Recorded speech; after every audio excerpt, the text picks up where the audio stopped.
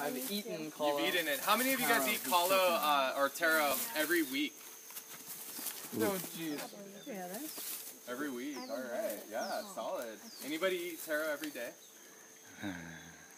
The Hawaiians, I've heard that the average Hawaiian would eat almost 2 pounds of taro a day. Oh. So like, you know, when you think about the Hawaiian culture, that they lived here so sustainably for so long, and they didn't damage the land, but they actually took really good care of it. You could look at Kalo and you see the taro growing here so nicely. You could look at that, and they really looked at it as like the staff of life, you know, like this was like the #1 crop of the civilization.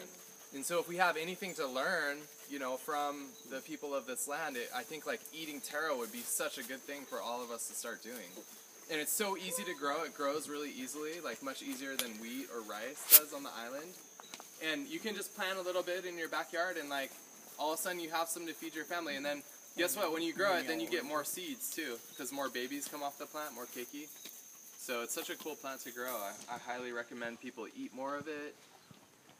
The other thing too, if like we all started eating Kalo every single day, that would mean that we would need more Kalo farmers on the island, right? We would need more taro farmers. So the more that we eat these local starch crops, the more jobs it creates for our community.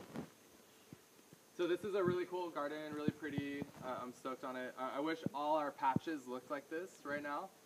But like I was saying, it's been so dry that we've kind of let a lot of stuff go fallow.